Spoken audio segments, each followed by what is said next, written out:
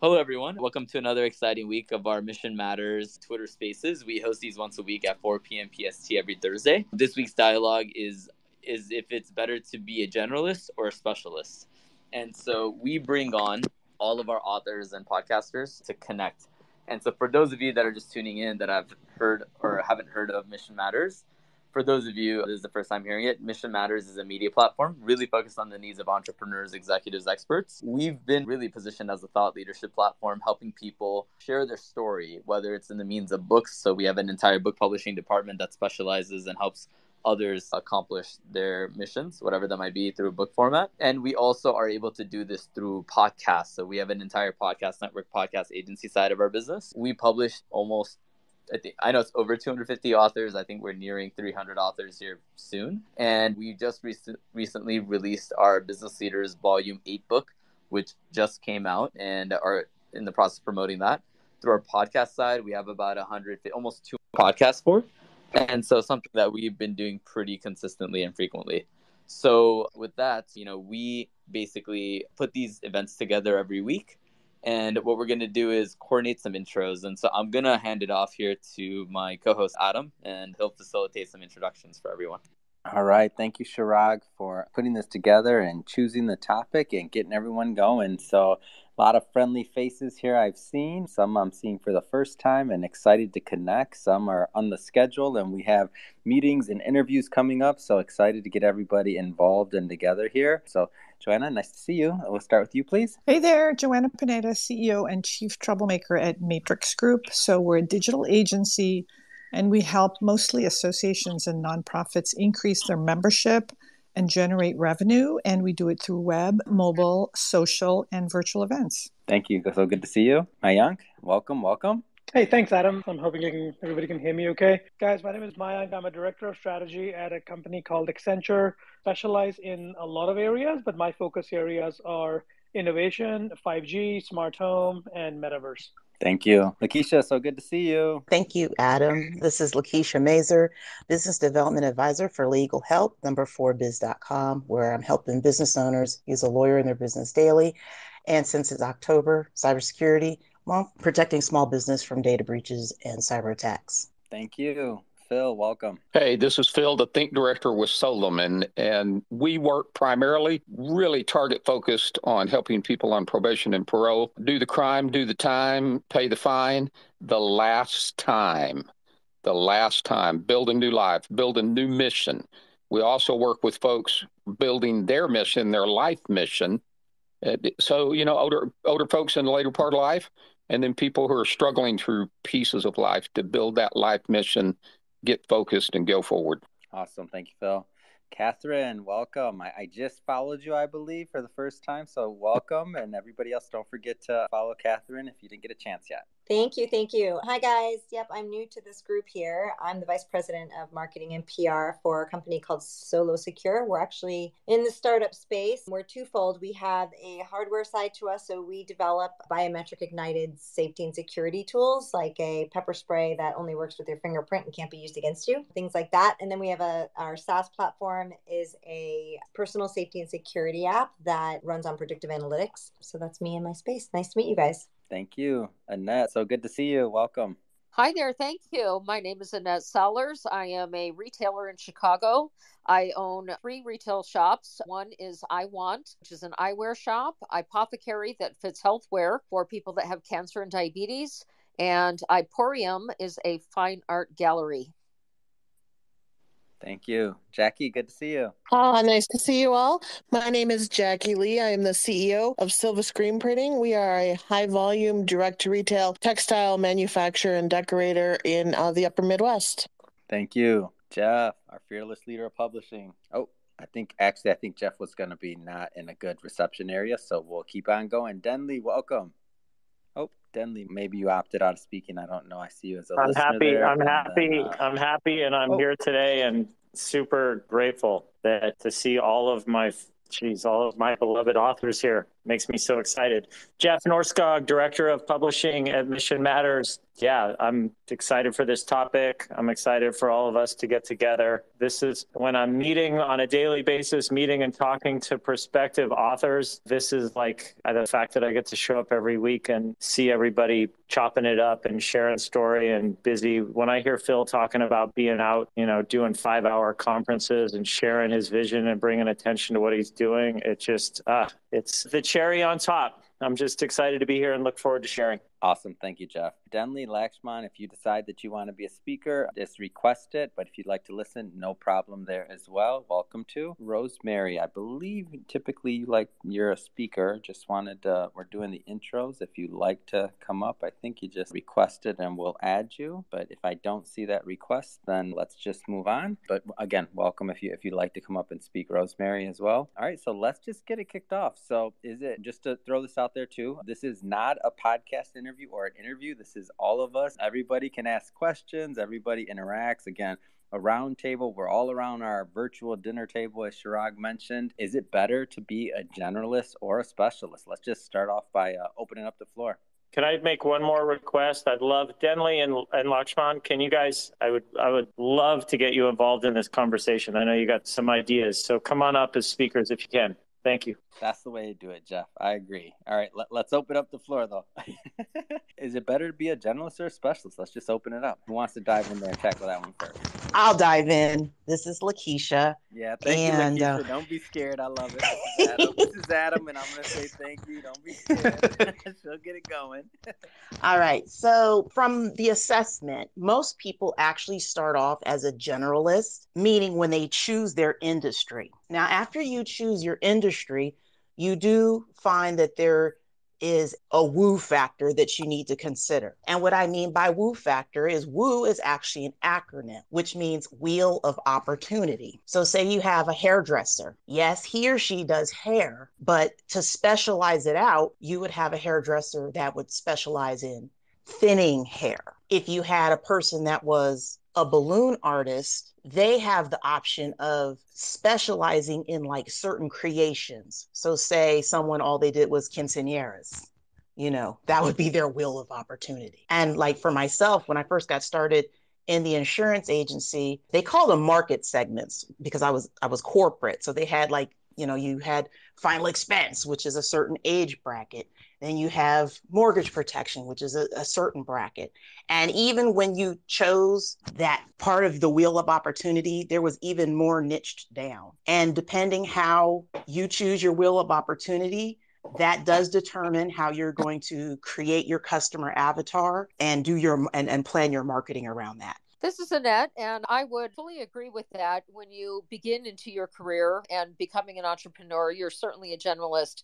And once you find the avenue which you're going to follow, you then become a specialist. And it is definitely better to be a specialist. And the reason why, you just previously said that you have an insurance company. And if we look at it from a healthcare perspective, we have, most people have PPOs with their insurance, and that enables you to go directly to the specialist and the doctor of your choice versus going through internal medicine, going through, each department until you end up with the specialist that's actually going to fix what you need to have done. So once you find it, then you specialize in it and then you expand on that, but you have to keep the driving force going in the correct same direction so that you can actually be that specialist. Some people think they're specialists and they're really not because they haven't found the right thing and they don't stay on that same path all the way through. And a lot of entrepreneurs are kind of all over the place. They want to design everything. They want to invent everything. And they just simply think that they can do it all when they certainly cannot. And they need other people to drive them and help them to find that specialty. Yeah, I would agree with that. This is Catherine. It's interesting because, in my space right now, I'm hiring a graphic designer and a web developer, and I'm talking to a couple of people who are grouping a lot of different specialties into one thing. In fact, I made the mistake of hiring somebody who was suggesting they could do, like 4 to 5 different things. So really a generalist, not a specialist. And the reality is that, like Gary Vee said, I remember listening to a podcast with him and he's like, find one thing that you do and do it really, really well. And because when you start stacking it and you start, building an organization and everybody's got their hands in so many different things, but nobody's really good at one thing or anything, they're just generalized, you really can't get the quality that you need. So I think definitely, I think you're going to find a lot of generalists at a high level running organizations, but yeah, at the tactical level and, how you're running the back of your business on these people that really need to know what they're doing for each of those specialties, I think is really important. Yeah, this is Mayank from Accenture, and I kind of agree. And being in smaller companies, having founded my company before and now in a bigger size company, I think being a specialist matters sometimes because, nowadays people don't have a long attention span anyway. So you need to be known for something you do. And if you do a lot of things, it just dilutes your value in general when you talk to people. And it's not that you don't know anything, you know a lot of things. It's just that it gets diluted in the world. And if you are known for one thing, like Gary Vee is known for that one thing that he does really well, that's how people remember him, right? So in all these years, I've seen that when people shine with that one or two things, it's much more effective than they know multiple things, because then they can't focus on one and get the best quality out. This is Phil. I'm going to jump in and talk about life mission matters, right? I remember getting a call once from somebody I hadn't worked with for 17 years. And he called me up and he said, "Are you still the same guy?" And immediately I went to, well, how does he know me? He knew me as a fixer.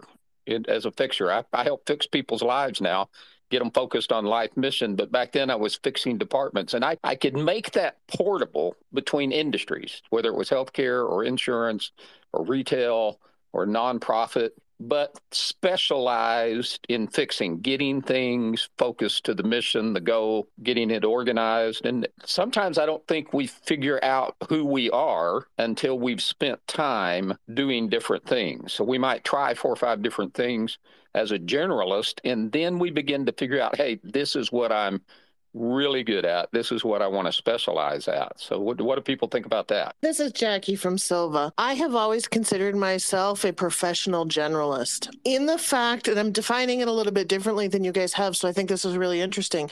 But I say that in the fact that in any given day, my skill set could be used in 100 different directions, because part of dealing in manufacturing is, immediately being able to put out fires or immediately being able to solve problems. And you can only do that if you've got a broad idea or a general perspective on what is going to give you multiple different solutions or outcomes to those problems. I also think that I like to keep my options nimble in the fact that sometimes if I follow a path of a very specialized solution, I may not think outside the box. So I try and be pretty universal in my initial assessment with things, using the generalist skills that I have from years of being in business and applying them differently to every problem or potential pitfall in front of me. I also think that's important for our team to be able to stay nimble so that we have the flexibility to move people around. If we had somebody that was just a press operator and that was their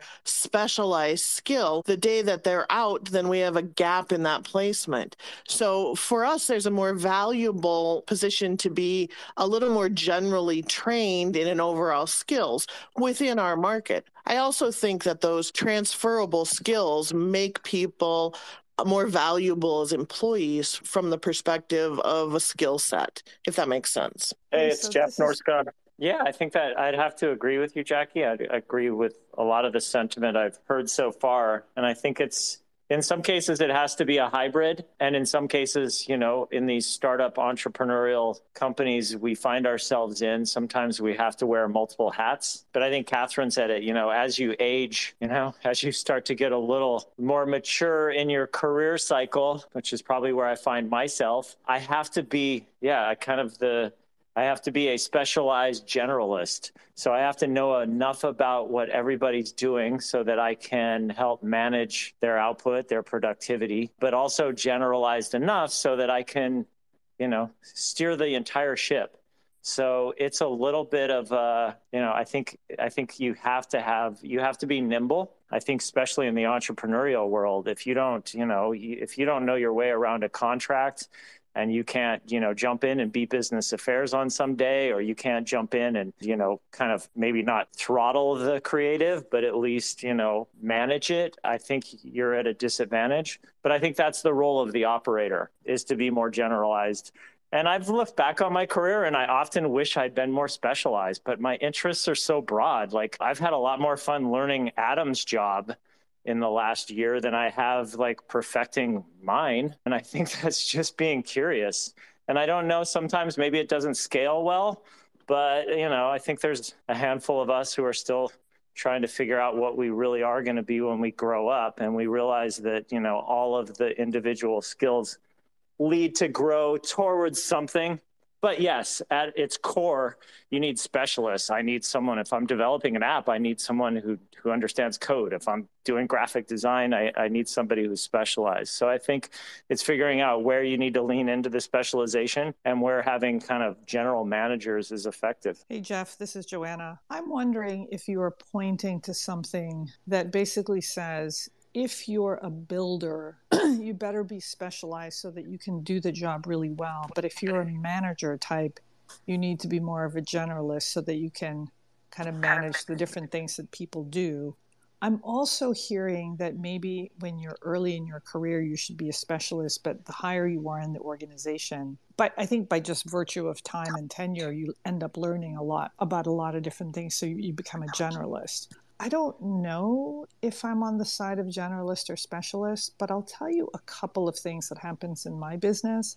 So I hire developers, right? And if someone says, I'm a C# developer, and they're so specialized, they're actually not as valuable as someone who says, I'm a developer.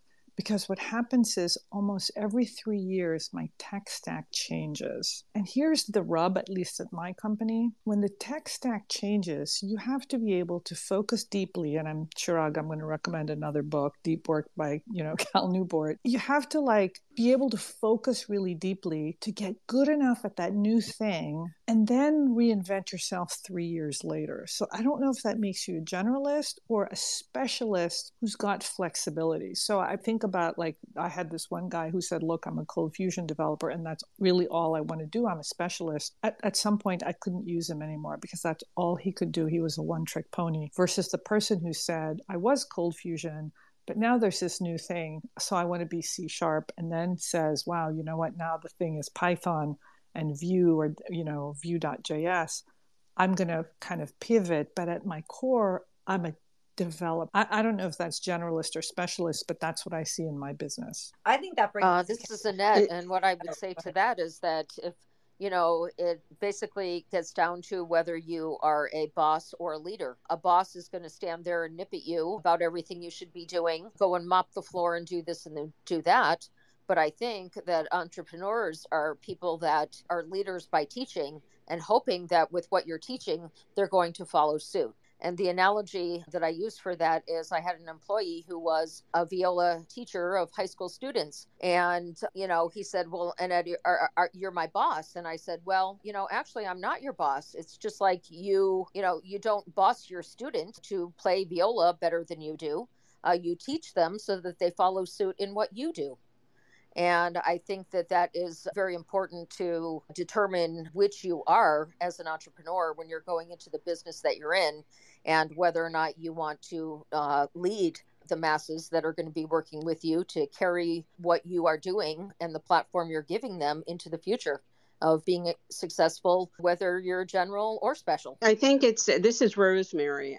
I'm listening and I'm fascinated by the conversation. Where I'm coming out here is that when we're talking about entrepreneurs and startups and, relatively young businesses like under 5 years, I think that the entrepreneur who starts or the group of partners who start are all they know where they want to go, and they are putting their talents and skills and experience together, and it becomes a both and, whether they may have a particular expertise, but as someone said, if you just focus on your expertise, then you're not really allowing yourself to be influenced by somebody else's expertise that might trigger something that's totally different, a new creation. So I think that when you're in an entrepreneurial phase, I think it's, you have to be open to a generalist, but you also need work done. You need specific tasks that are going to be done. Not everybody can be doing the same thing because you'll be,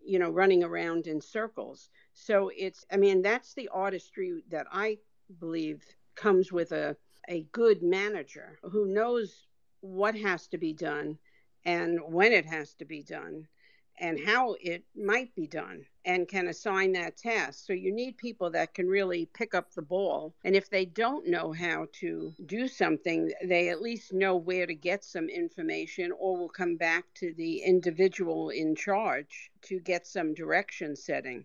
I think when you look at larger corporations, that issue becomes a little different because it's the distinction between an organizational focus, which is the generalist, and the functional focus, which are your specialists. And I know in my business, which is consulting and executive coaching, someone said it before that they don't know what their purpose in life is, that they seem to be just moving along, but haven't gone deeply to think about, what's important to them, what their values are. And I think as you get higher up in the organization, that becomes really very important. I think the problem, if I look at medicine now, the problem is that you have so many specialists. And whenever you go to a specialist, all they look at is their specialty. No one is looking at the whole body. And I think it becomes a real problem because something as simple as a reaction to a medication that you might be taking for your heart might be affecting your kidney. And the kidney specialist that you're going to doesn't even know that. So I think the degree of specialization has created a lot more complexity, and I'm not sure that it's really solving the world's problem. Well, that's where you have to manage yourself. You have to be able to know your own body and your conditions well enough that you are able to navigate that healthcare system and know yourself whether or not there's going to be a drug that's interfering with a different disease that you may have. Mm-hmm. People you really have to be need your to be own educating advocate. themselves more and becoming their own managers and their own advocates. Mm-hmm. And that's what they're having to do with PPOs. Yeah. But I had a thought about this. So I'm not sure that I want a generalist if I've got a medical problem. I actually want the best person, if it's a foot problem or whatever. And I think what you were talking about is when the kind of the answer isn't cut and dry, you're probably better off having a team of people, which is apparently what they're doing in places like Cleveland Clinic, so that you have kind of the best thinking around the patient and less about the disease. But I just had a thought. So I guess kind of going into this conversation, I actually said just a few minutes ago that when you're a builder, you're more of a specialist, but maybe when you're a manager, you're more of a generalist. And the higher up you go, you're more of a generalist. But now I'm kind of rethinking this based on this conversation. I'm wondering if maybe when I was younger, I was a really good proposal writer. And that was my specialty area. And then I became kind of a specialist in fundraising. And then I became a specialist in nonprofit marketing. And now I'm doing other stuff. But is maybe my specialty just different? So I have a woman who was a terrific developer, moved up, and now she's terrific project management. And that's her new specialty. So maybe they're all specialists. I'm kind of rethinking this. And what makes them really good is they've changed their specialty focus. And it looks like they're generalists. But I'm thinking about this woman in particular, as a project manager, she's a specialist at knowing the intricacies of the project, knowing the dependencies, and knowing how to communicate the complexities. So this is Phil. Sometimes I think we have transferable specialties, and we discover things that we're really good at that we never knew. I use a phrase called play to your strength, cover your weaknesses. When you're an executive or you're on a team, you got to know what your strengths are, what your specialties are, and then what the rest of the team is and how to merge that together. That's part of being a leader, a leader specialist. That leadership is a specialty in and of itself. But if you're going to be a really focused specialist, you have got to have a team around you to fill in the gaps of where you're not. You really have to have those partners in the process that fill in the gap where you're not. I've got a person who works with me. I think somebody mentioned they picked up a book off of a TikTok video we just did recently. Well, I have a marketing specialist who's super at social media, and I just let her run the game and tell me what to do. But I know what I need to say. My specialty is communicating. Her specialty is getting it across to the right audience. This is Lakeisha. I would definitely say you definitely need a team. And together, you're a great team. And even with being a specialized generalist, which is still good, in leadership, you still need to know when you need to delegate. And when you get yourself out the way to delegate those weaknesses, you can then work with the people that have the strengths. One of the things I decided was when I grew my business was I need to be a business development advisor, because I didn't like the word consultant, but advisor was on point, because I noticed when I was doing all the networking meetings, sometimes there would be another me in the room and they were a quote, quote, specialist. So I was like, well, I don't want to be the insurance agent, and I don't want to be the legal plan advisor, and I don't want to be the this and the that. But depending on who I'm working with, I'm best utilized at how that client needs me to be utilized. So even if they call and go, hey, you're my health insurance agent. Well, at that point, yes, I'm going to be your health insurance agent. You know, if, oh, you're the life insurance lady. At that point, yes, I'm going to be the life insurance lady. But overall, and for marketing purposes versus putting my license on everything, especially working in different states, I just found like I know my core, but I also knew what my weaknesses were and got myself out the way for delegation to have a team, which I am so thankful for because it makes stuff a lot easier. I think this is Catherine. I think it's an interesting topic, but the other thing I think is worth exploring, you guys are talking, and I'm thinking about this, is we've talked a lot about evolving your specialty, what you're focusing. How do you guys look at continuing education? I mean, in my space, like I'm in marketing, and Okay, so I've lost contact. This is Annette. Can you guys hear Annette? Annette, I can hear you. Okay, there you are. Okay, you're back again. Okay, yes, I would add to that, when you find your path and you go down that path and you're an entrepreneur and you start your business and you become the specialist. And I think that as you age and you start to have your interest in other businesses, and whether you shift to them or not, you then become more of a generalist in that you already know how the business model works and how it should work and how you can teach and lead people. And that would be the most important thing, that, as you even transition back into being a generalist, you're then able to teach other people the way that, and lead them the way that you see that they need to go to be able to find their specialty. And I think it's super important for people as they age in the many different businesses that they have over a career, that they are able to teach and lead the younger people. I know nothing about social media. So of course I'm going to hire someone that does just that. And they're a specialist in that. And I think that we're all just kind of general managers of the businesses that we create in putting people in the positions of what they're able to specialize in. And that's really the only way that you can grow your business, is having other specialties doing what they do to elevate you as a whole to the next level and hopefully continue on to the next specialty, just from being a generalist. So that I think that everyone is both, and particularly entrepreneurs are both. Yeah, Catherine, to answer your question, I did want to say that continuing education, depending on if you're licensed or if you're a specialist, someone else, is important. So yeah, for being an agent, CE credits, absolutely, Catherine. Yeah, I mean, I just think it's interesting in like trying to, the world post-COVID is very different. And so even as I'm trying to work with my marketing team and talking about the different channels, like look at the rise of TikTok. I hear nothing. And look at how it's so different from all of the other marketing channels that are out there. And you have to the rise of TikTok has really been impacted since COVID, right? So you have all these people using much more authentic way of appearing to your audience, right? So it's a whole different ball game of how they're doing it, but there's no it's just interesting to see well, where are people going to learn okay, what, how are you making sure that, okay, if you're running a business and you're technically, a specialist in some areas, but having to be a generalist because you're overseeing all these things, how do you make sure you're ensuring that your finger is still on the pulse and that you still understand all of the moving parts?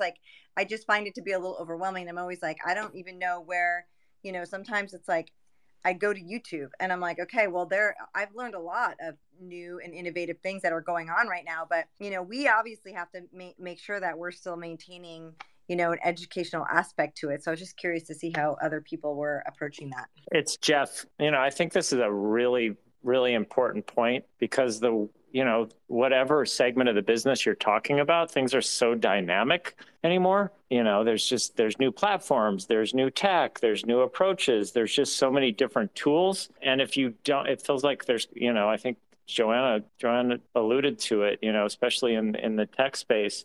It feels to me like training, ongoing education is going to become more and more important, whether that's, formalized education or, within the organization. It's just going to be so key. And I think some of us have talked about this offline. I think even from a managerial perspective, I've gotten to this place where I have to lean into the technology. I have to be on the new platforms. I have to be able to have a smart dialogue with my 10-year-old about Roblox. I need to understand the world we live in because it affects, all of the strategic decisions. And that's where the training, you're so right. It's like 2 weeks later, something shifted and you're trying to make marketing, digital marketing decisions and you don't feel like you have all of the data to kind of lean into it. So I think education, training, I think it's going to become more vital. I think for even for top management, it's crucial and probably, is going to continue to scale that way. I think to piggyback on that, this is Jackie from Silva. Like what Catherine mentioned with the continuing education,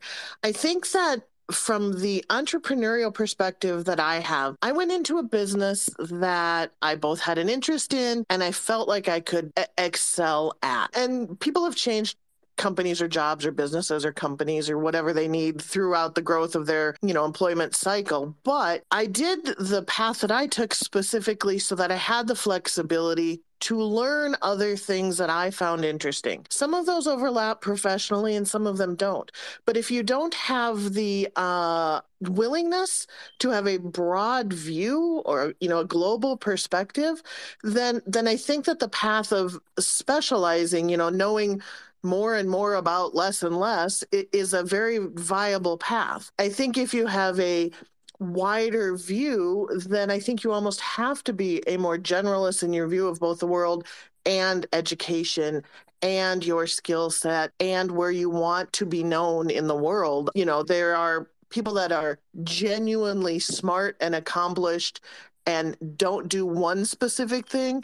And then there are these remarkable, oncology specialists who only focus in one very specific thing. And I think those are two completely divergent paths and each have their merit and value in the world. I don't think we get to where we are as entrepreneurs without first self-identifying which of those resonates with us. And they both have value depending on how you choose to follow your path through life. So this is Phil. Maybe we're talking about there's asynchronous channels of expertise within that specialty. That specialty is not so narrow that you can't branch out, and you have to keep discovering those, and those keep changing. What was good 10 years ago inside of management organization, inside of marketing, take marketing.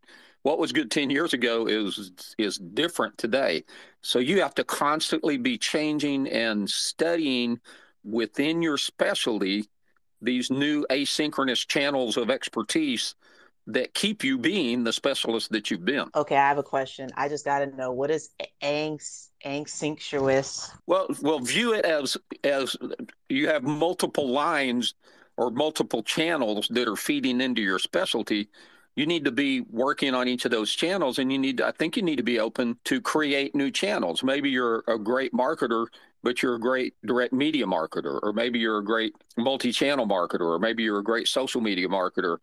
But if you're going to be a great marketer and that's your specialty, you're going to have to learn all of those different channels and keep learning how they change in order to stay a specialist. Otherwise, you're going to be behind and somebody's doing open heart surgery and you're still trying to figure out how to get to the heart, right? You've got to keep learning to stay a specialist and be open to new channels of expertise within your specialty that maybe you've never done before. Thank you, Phil, for elaborating on that better. This is Adam, and I got a question. So, how does culture play a role in this in terms of ranking? And I'll tell you where I'm going with this. So, when I was in, let's just say when I was in finance, I would have 100% like specialist is all I want. If I got an asset manager that I'm hiring for a client and I need them to specialize in one part of the portfolio, like that's all I want from them. That's what I'm getting. But now, being in media and what we do at Mission Matters, I find myself kind of leaning more towards culture. Like if somebody fits into whether it's a vendor that we're hiring or whether it's somebody that we're hiring internally or whether even if it's a client that we want to work with and publish or start a show for them, like I'm leaning more towards culture versus generalist or specialist because I'll just give you one example. Let's think about, running a Facebook ad campaign for a client or something else.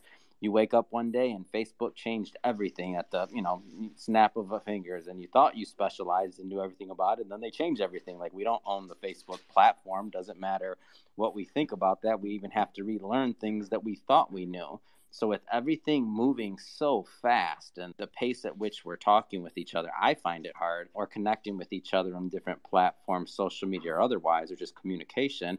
When I would even think that I was a specialist in media because we've done quite a bit of work there and, have a certain amount of reach there, things change and you're like, oh, wait a minute, I didn't know that. Okay, that's a new thing. That's a new platform.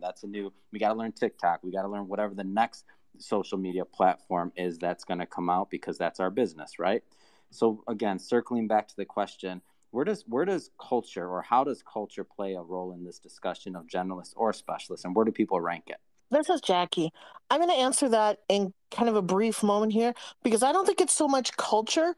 I think it's more network. I think in this world now where you had more people that were farther apart, and we have now, even through just this Mission Matters thing, become a network of peers where I am now able to connect with people who have this specialty that I don't know, and a very easy way to do it. It gives me a comfort level to do business differently because I now have a wide range of peer-reviewed levels of professionals that just were not accessible to me before. And that's because you guys are good at what you're doing and connecting us all. So this is Phil. Let me ask you a question, Adam. Are you talking about culture within the culture of your organization, the culture of how you do work and how you partner with other people? Or are you talking about culture in general, what's going out there, the culture that you're trying to target market into? I'm talking about in general, because I used to have an opinion versus generalist or specialist, and now I don't quite as much, and I'm more so leading with culture. Like, are they a right fit? Whether, again, it's somebody you want to work with, somebody you want to hire, but in general, like I'm finding that the ranking of where I put generalist or specialist, assuming it's not something like, for example, what, Joanna said earlier, like you need a programmer to do one specific thing. That's different. But I mean in general. So maybe what you're saying is character and chemistry count more than competency. You can build competency, but character and chemistry have got to be there. You always got to have all this alliteration on me, Phil. Thank you. Say that again.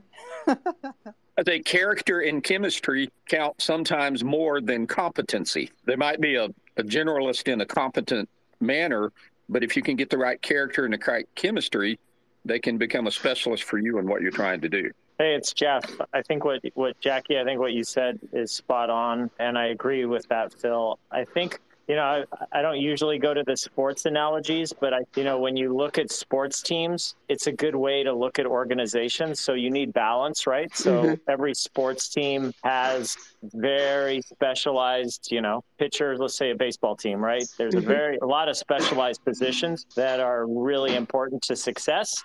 And then you have to have a good balance of generalized people who can fill in at any position. And then you have to have, obviously, coaching, leadership, management. And you've got kind of from A to Z of super generalized to super specialized. And then what you also have, if you look at professional sports, you then have a culture, right? And they have a culture. And some cultures are about winning, and they don't necessarily focus on players that are specialized or generalized. They focus on people that fit in their culture, and they breed respect and they breed winning, and they kind of figure it out on the back end. And I think those are kind of all of the variables that when I look at putting together an organization, I need like a balance between all of those. And when you get it right, it really works synchronistically, right? You really get the flow. And when you don't, and I think that's what Adam was leading to, when you just focus on, maybe one or two of the variables, you may get a very competent team, but they may not work well together or fit with each other. This is Rosemary. They may not get the result that are desired. Exactly. Somebody mentioned earlier, I don't remember who it was maybe it was Joanna, talking about development skills. So you got somebody who's a C# and somebody else who's a Python and somebody else old mainframe code, IBM code or something. But you need developers who've got good character and chemistry who can learn new competencies. And that's really important. I mean, if the character and the chemistry is off, if the culture is off, no matter how great their skill is, it's just not going to get where it needs to go. It's interesting because the world we're in now there's so much uncertainty.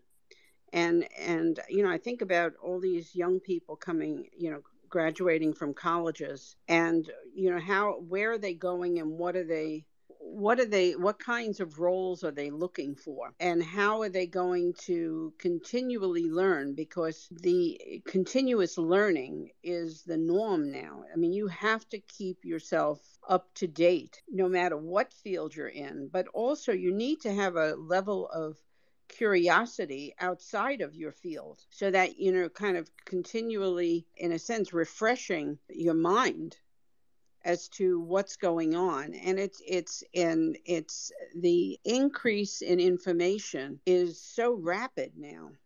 So I often wonder, like, what is going to happen to people, because you also have to think about the individual as a person. And you have you have children all over the country now who are suffering from anxiety, and they're on drugs, which to me is, I get really very upset about that, because, I kind of feel, well, okay, it's the pharmaceutical industry that once again is solving a symptom, not addressing the core problem. But I just, I basically agree that this contrast between generalist and specialist may be an old paradigm. And maybe we need to think about what would be the new paradigm. And I think the importance of somebody fitting on the team, having integrity, character, as well as competency, and their ability to work together for a common goal rather than for their individualized goal, would be very important. This is Annette. And again, that goes right back to being a boss or a leader. And what's happening with people that are going to college now is that they're spending all of this money to go to college, and they're getting out and there's no jobs for them. So ultimately, we're going to end up with a less educated society. Well, I think we've been going there for a long time myself. I call it the dumbing down of the American work, but it's unfortunate. It's very, very unfortunate. It saddens me. I don't think it's necessarily, this is Jackie, I don't think it's necessarily a dumbing down. I think it's different priorities and a different learning process. The new generation has a different skill set than I did when I was in college, 30 years ago. Mm-hmm. It's very, very different. And the expectation level has to be that they will be adaptive to what is available in their market, much like we were adaptive to what was available in our market. There are people that will always succeed, and there are people that will always struggle. And the goal is to, I think, take the idea of this generalist transferable skill set and help people understand that it can be applied even to a wide range of jobs if you've got a basic core competency and understanding of interpersonal interactions, how to problem solve, how to get beyond hurdles, how to think outside yourself.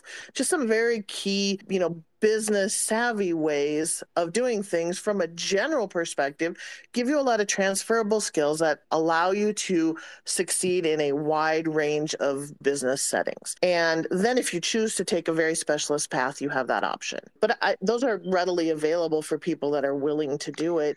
It's just how will we communicate that availability to the new markets? This is Adam, and I want to definitely give everybody, we normally keep these to about an hour, but I want to do a last, we'll go around. And I think, by the way, Rosemary and Jackie, I think that you're both spurring something that could be a whole nother topic for us to talk about. So I'm not trying to cut that end short where we're going.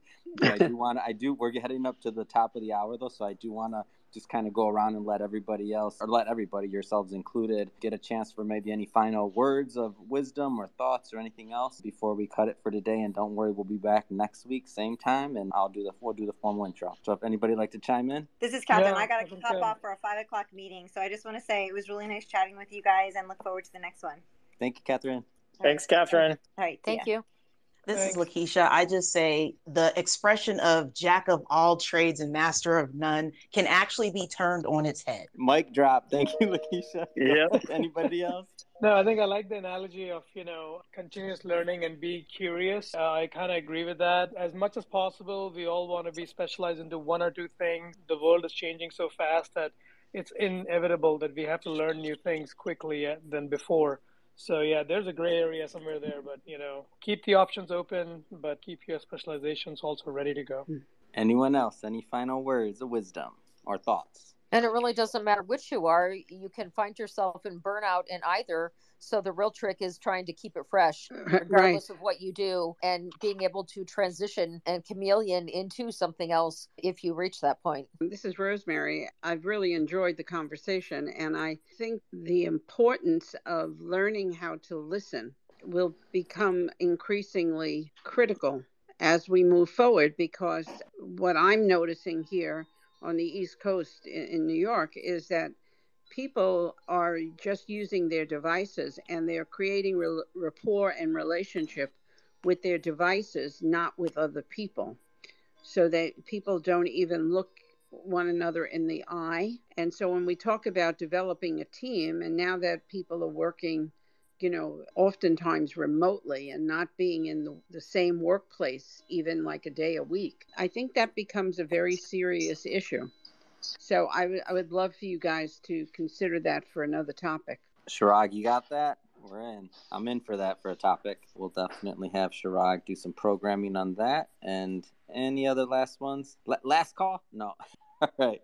Well, hey, I just want to thank everyone for coming out and for showing up for this. It means a lot. Great to have all our authors on here, members of our community, giving their opinions, their insights, and leveraging their talent for the benefit of others. That being said, we will be here again next Thursday, 4 p.m. Pacific Standard Time. Love to welcome the listeners that are out there. Come back, show up, listen again. The speakers, definitely love to have you back. We'll have some new topics. And for now, until next week, thank you everyone for coming. Have a great rest of your week. Thank you so much. Thank you. Bye-bye.